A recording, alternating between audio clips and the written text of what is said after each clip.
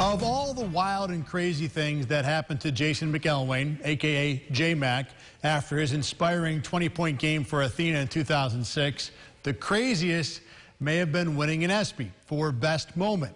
Among the nominees J-Mac beat that year was Kobe Bryant. That was the season that Kobe scored his career-best 81 points. They met before this ESPY ceremony and chatted after. McElwain said he was at a loss for words when he heard about yesterday's tragedy.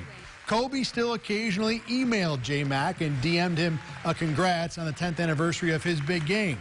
J-Mac says Kobe was his favorite player. Getting to meet him is something he won't ever forget. After the show, we met for about a half hour, and it was like a casual, great conversation. He was genuine, passionate, compassionate.